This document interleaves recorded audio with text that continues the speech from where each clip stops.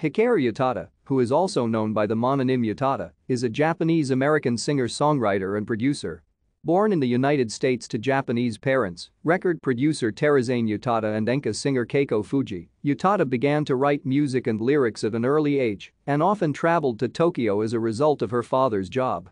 Eventually, a recording contract with Toshiba-EMI was signed.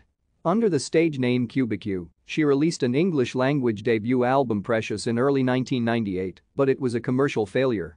In the following year, heavily influenced by R&B and dance pop, a Japanese-language debut First Love was released and became an immediate success. Backed by the success of singles Automatic, Time Will Tell, and Movin On Without You, the album sold 2 million copies in its first week in Japan, topped the Oricon charts for 6 non-consecutive weeks, and went on to sell 6 million more throughout the rest of 1999.